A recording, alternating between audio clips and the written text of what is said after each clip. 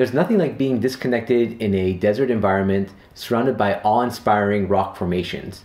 It's a humbling and beautiful experience that gives you an appreciation for the power of nature.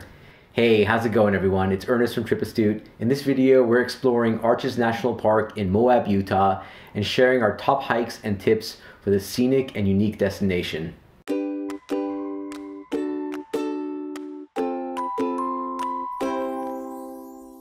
It's no secret that Fiona and I love national parks. In fact, visiting every single US national park is a bucket list item for us.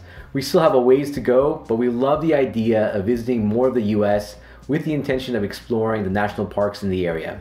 Arches National Park was one of the stops on our honeymoon road trip to 6 national parks.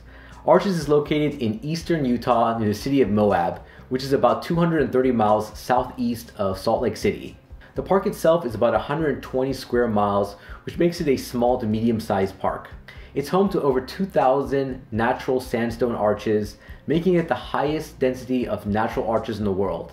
That being said, you'll likely want to spend 1 or 2 full days exploring the park since there's a lot to see. Before we jump into the details, if you're new here, welcome to our channel. Trip Astute is a travel channel that is focused on sharing ways to make travel easier, affordable, and more enjoyable. Traveling can be stressful and expensive, so we're looking for ways to help you maximize your experience through travel tips, points and miles, and innovative gear.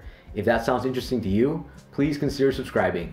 When we first arrived at Arches National Park, I have to admit that it reminded me of Sedona, Arizona, especially with the red rocks and desert environment.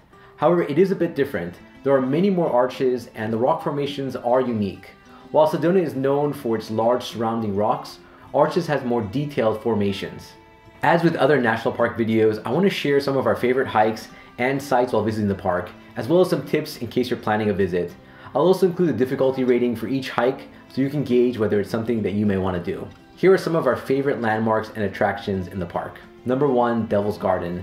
This is in the northern section of the national park. What's great about the location is that there are about 8 major arches in the area, the most notable being Landscape Arch and Double O Arch. The area offers multiple options for getting to these arches. You'll see signs for the normal hiking trails along with the primitive trails, which are trails that are more difficult and require some scrambling. The main trails are mostly sand and gravel, so keep in mind that it might be a slower hike. Overall, I would rate the hike to Landscape Arch to be easy, while the hikes to Double O Arch are much more difficult.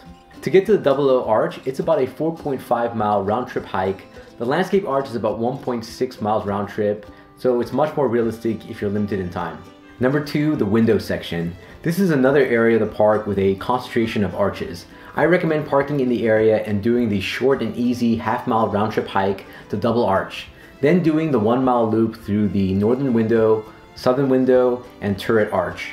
Overall, the trails in this area are flat and easy to navigate. Keep in mind that the first 100 yards of the 1-mile loop is paved, so if you're traveling with a wheelchair or stroller, this might be a good option. Also, you might recognize the Double Arch when you see it, since it was featured in an Indiana Jones movie. Number 3, Fiery Furnace. The Fiery Furnace is a maze of narrow sandstone canyons and is a major attraction in the park. However, in order to explore the area, you either need to take a ranger-guided hike or get a day-use permit at the visitor center. The area is less than half a mile in diameter, but it does require time to explore. In order to get through certain areas, you'll need to scramble onto some rocks and squeeze through some narrow passageways. While I wouldn't say it's strenuous, these obstacles make it a challenging hike. The trail is marked too, but you can easily get lost or disoriented while inside. Since this is a permit or ranger-led hike area, you'll want to book it several months in advance. We booked our tour about 6 months ahead of time, and it sounded like others in our tour did the same. Also, the parking lot for the Fiery Furnace is small, so I recommend getting there early. I've included a link in the video description for the website where you can book tickets. Number 4, Delicate Arch. This was our favorite hike in the park. The trailhead for this hike is in the western section of the park. To do the full 3-mile round-trip hike, you'll start at Wolf Ranch Trailhead. The trail starts out flat, but then gets much more difficult as you scale the large rock face. This seems to be where a lot of people give up since it can be tiring. Though if you persevere, you'll continue onto a beautiful trail that takes you to the arch. I personally love this arch since it's not only a beautiful one, but the landscape around it is stunning. We did the hike in the late afternoon and the lighting was incredible. Since it does require a significant hike, you'll find it a bit less crowded than some of the other landmarks in the park. There is also a short detour on the trail to see petroglyphs. It's definitely worth checking out, especially if you're on your way back toward the trailhead. Additionally, if you're unable to hike it or looking for a more accessible view, there are 2 viewpoints available in the area. One is wheelchair accessible, while the other is a half-mile round-trip hike. There are obviously a lot more things to see when visiting the park. There are viewpoints all over that provide incredible views. However, these are the landmarks and hikes that we thought were most memorable and interesting. In terms of transportation, you'll need to drive to get to most landmarks and trailheads in the park. Some national parks have a shuttle or bus system, but in Arches, you'll need a vehicle to explore the park. On that note, while there are off-road trails in the park, we found them to be fairly rough. Also, to get to some of the more interesting trails, you'll need a 4x4 vehicle with a high clearance. We did see some Jeeps that were damaged from the trail, so I personally wouldn't attempt these off-road trails unless you are an experienced driver and have a specialized vehicle. And in case you're wondering, ATVs and UTVs are not allowed in the park. In terms of lodging, there are many choices in the city of Moab. Most of the major hotel chains have a presence in the area. Airbnb options are limited since Moab passed some legislation restricting its use in the city. We opted to stay at the Hyatt Place in Moab. In fact, when we booked it, we were able to get 3.5 cents per point on our redemption, which was an awesome deal. We transferred Chase Ultimate Reward points to Hyatt to complete the booking. The hotel is close to the park entrance and has an outdoor pool, laundry facility, and offers free breakfast. Though keep in mind that you have to book directly with Hyatt to get the free breakfast. You can't use third-party sites or travel portals like Expedia or Hotels.com. For dining, there are a lot of cool places in Moab. For lunch, we highly recommend the Sweet Cravings Bakery. They had a lot of interesting sandwich options and even offered a free sweet treat with every lunch purchase. For dinner, we recommend the La Salle House. We actually went there twice during our trip since we loved it so much. The food and ambiance are great. Plus, we were able to make a reservation on Yelp, which made it very easy to book a table. Lastly, if you're planning a trip to Arches National Park, here are a few things to keep in mind. Number 1, carry water and snacks. It probably goes without saying, but you'll want to pack a lot of water before visiting the park. Also, since the temperature in the desert is often very high, I recommend using insulated water bottles that can keep your water cold. We did notice a few water filling stations, but there weren't any places outside the visitor center where you could purchase water or snacks. We stopped at the city market in Moab to pick up water and snacks before heading into the park. We also noticed the prices here were much more reasonable than the tourist stores, so we stocked up on a lot of supplies. Our approach was to eat a large breakfast every morning at the hotel, snack throughout the day, and treat ourselves to a nice dinner in the evening. Number 2, pack sunglasses, hats, and sunscreen. With the exception of the fiery furnace, most of the trails and hikes in the park offer little to no shade. This means that you'll be getting a lot of sun exposure.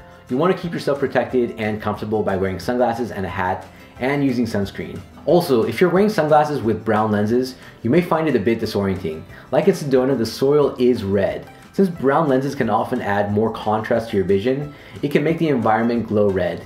If you have a pair of gray or more neutral colored lenses, I recommend using them instead. Number 3, start early. Many of the popular attractions get flooded by tourist buses during the day. This was especially true of the window section of the park. You can beat the crowds and enjoy the cooler temperatures by starting earlier in the day.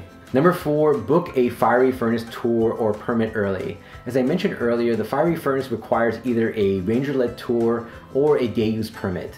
Both of these must be booked in advance. If you're planning a trip to Arches, then you'll want to book this as soon as they are released, since they limit the number of visitors per day and sell out quickly. Number 5, wear appropriate attire. I saw a lot of people in the park who were wearing flip-flops on the trails. That's a really bad idea, especially when you're trying to scramble up rocks. It's easy to get scraped up or twist your ankle, so you'll want to wear footwear that is grippy and supportive like hiking shoes or boots. As an example, here's a breakdown of what we wore during our trip in September 2019. Along with hiking shoes and hats, we wore merino wool and sport fabrics. Merino wool is especially useful with its natural moisture wicking and odor resistant qualities. For more information, check out our video on merino wool clothing. Number 6, consider nearby parks. There are several other national parks in the area. If you have the time, consider exploring Canyonlands National Park and Capitol Reef for easy day trips. We visited both as well, so we'll do videos of each park in the future. Number 7, consider an adventure tour. One of the highlights of our trip didn't involve the national park. We booked a canyoneering tour with a local company called Red River Adventures. It was an incredible experience exploring the sandstone canyons of Moab and even rappelling down some of the canyon walls.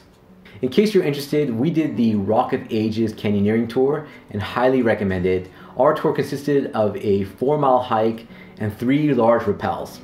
Number 8, consider flying to Moab Airport. The city of Moab does have a small airport north of the city. United Express does fly in and out of the airport, so it's an option for those who don't want to fly to Salt Lake City and drive down. Though if you're on a budget, then it's probably going to be significantly less expensive to find a flight to Salt Lake City, rent a car, and drive 3.5 hours down to Moab. Number 9, be careful of where you step. This is so important. Arches, as well as many of the national parks in the area, have biological soil crusts. These areas are very noticeable as they're often darker and sometimes even have white spots among the texture.